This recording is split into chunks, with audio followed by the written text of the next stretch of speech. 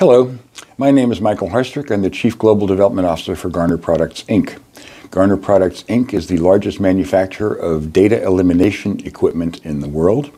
We make destroyers and degaussers, and they are used to eliminate data on end-of-life storage media that is magnetically recorded. So on a hard drive such as this, the data is actually a magnetic field that sits on the surface of the drive.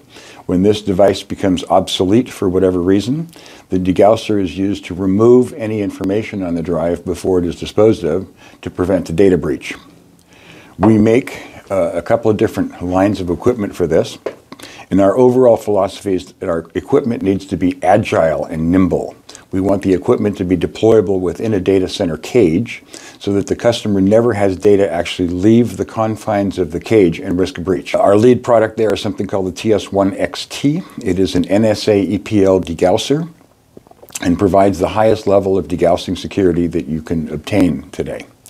That product is accompanied with a PD5 destroyer that is also NSA EPL'd that physically destroys the drive because you cannot see the physical consequences of a degauss because you can't see magnetic fields. So we recently had a client who operates large data centers around the world, and they had a data center that was in a high-rise building located downtown city center of a modern city.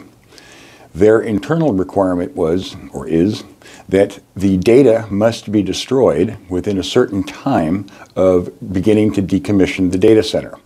The problem was that the normal way they might have done this was with a large shred truck, but the city in question did not allow large shred trucks, which are usually diesel powered, within the city confines during business hours. So we pointed out that they had the TS1 and the PD5. In their case, they had purchased a package in which they are mounted in a mobile cart that, at a nearby data center. So we suggested they take that combination, roll it into a van, bring it up in the elevator, and decommission the data carriers on site. They did that. It worked out perfectly. They met their SLA, did not have any issues with the city prohibiting the access for a shred truck.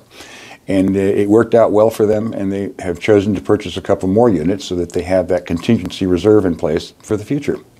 Thank you.